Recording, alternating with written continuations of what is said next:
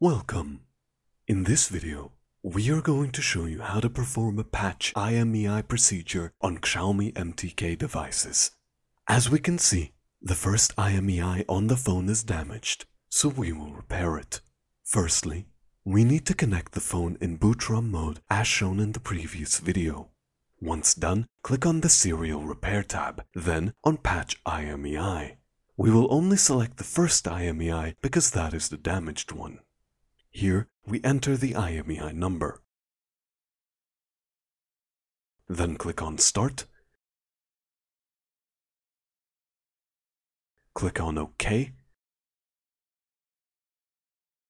And press Continue. Now, Chimera will start working on your device. As we can see, a backup is created on our computer, so if there are any issues, we can restore it.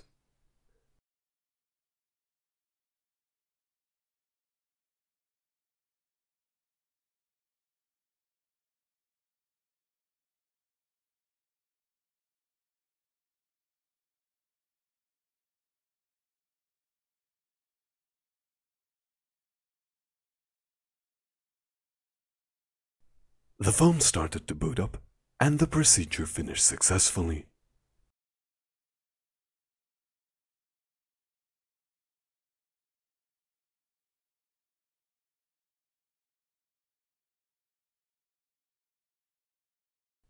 Now we will check the phone.